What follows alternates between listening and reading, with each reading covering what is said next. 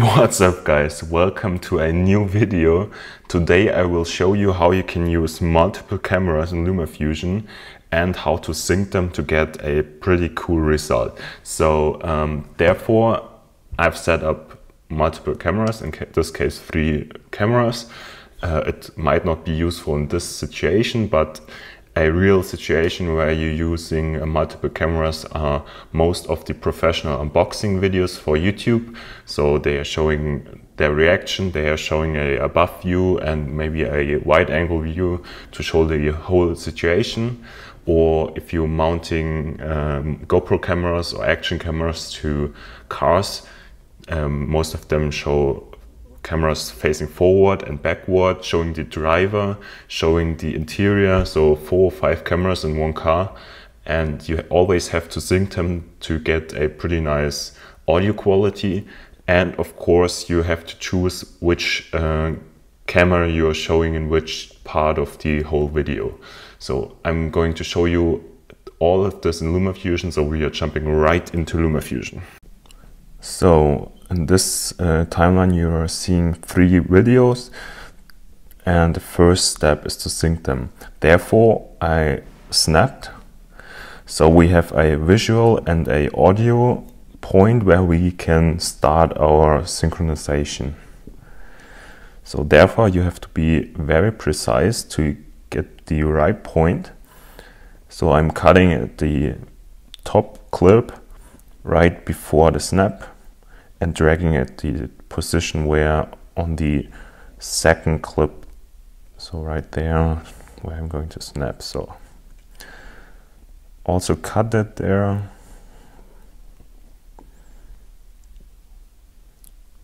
and dragging it above. And in the audio line at the lower clip you will see the snap. It's pretty obvious, and also visually in the video itself.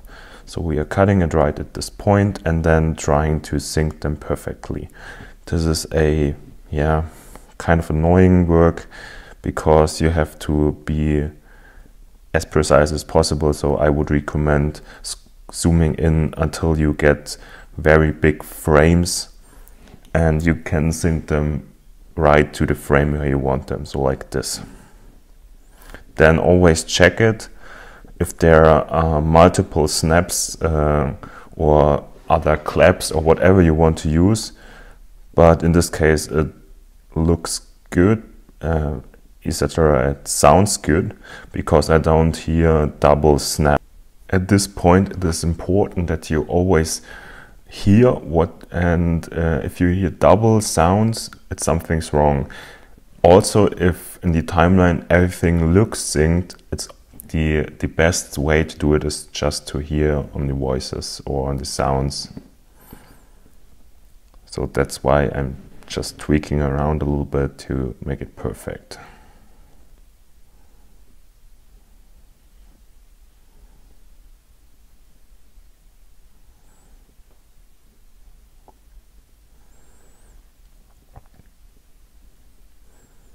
So now that I have synced everything, the hardest part is done. And now I'm going to show you 2 ways to handle the multi-clips. Therefore, the first thing we have to do is to change the size to about 50, doesn't matter, and drag the clip to one corner. Choose yourself. You just have to make sure you know which clip is where. So, and then we repeat this with all of the clips, but we dragging them to different positions in the frame, so we are going to see them all, so like this. And no, we don't want them to be played at that size, we just want to make sure we see everything. And now we are going to start. I want to start with the lowest clip, so the first clip in the timeline, which is my main camera. And this is also the clip where the audio comes from. And then we are changing to the second layer, and then to the third, which is the lowest part in the preview window. So now we are cutting everything like we want to see it later. So we want to start there. Then we want to go to the middle layer. So we have to find a point like right there. And now we want to change to the third camera.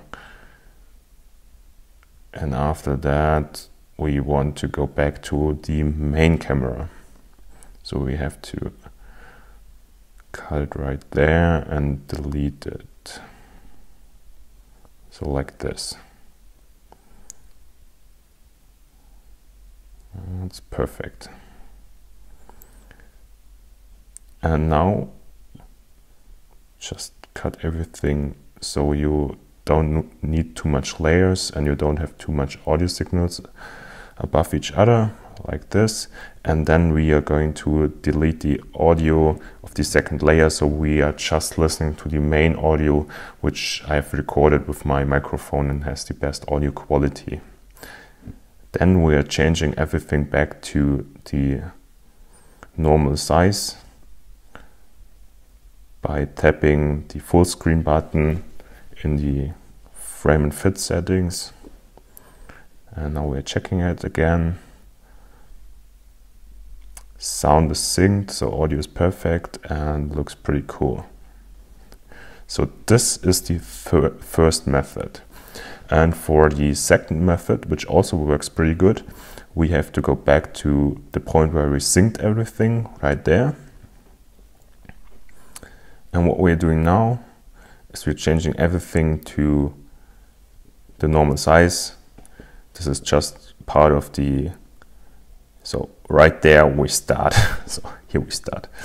And what we are doing is we are changing the opacity of every clip. So to about 50, doesn't matter too much, but you have to see everything.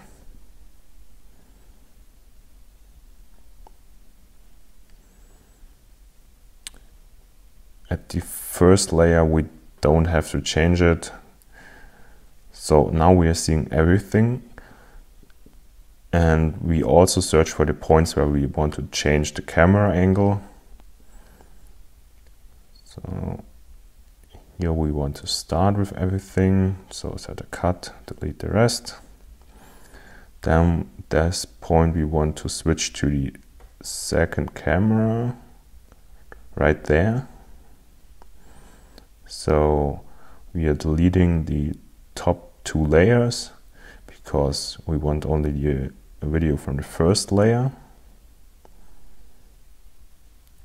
Then we are deleting the signal of the top layer because at this point we want to switch to the top layer. So everything before that point can be deleted. And then search for the point where we want to jump to the first layer again, which is that one. At this point we can delete everything else.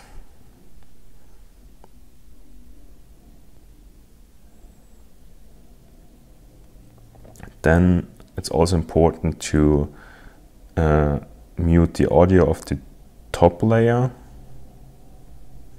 and of course bringing back the blending or the opacity to 100%, so everything is fine. And that's it. And you have a second method to sync and manage multi-camera clips.